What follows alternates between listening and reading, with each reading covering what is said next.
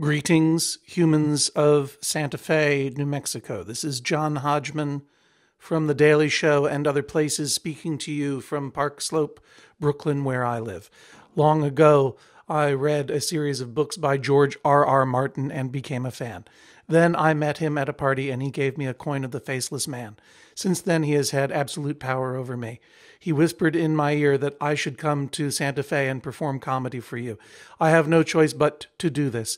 I am actively looking forward to it. It will happen on June 2nd of this year, 2014, the day before my birthday. I can think of no better way to celebrate the night before my birthday than with you all and George R. Martin at the Cocteau Theater in Santa Fe, New Mexico.